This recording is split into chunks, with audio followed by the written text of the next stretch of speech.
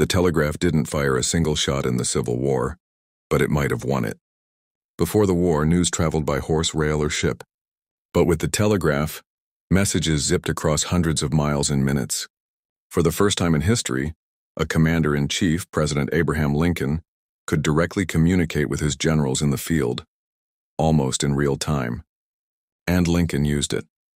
He spent hours in the War Department's telegraph office reading battlefield updates, sending orders, and shaping strategy on the fly.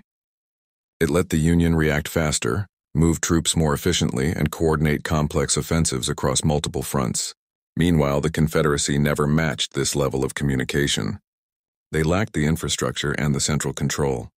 That delay cost them dearly. The telegraph turned war into a high-speed chess match. And Lincoln? He learned how to play faster than anyone else. It's not just a wire and key, it was the internet of the 1860s. Quiet, cold, and absolutely revolutionary.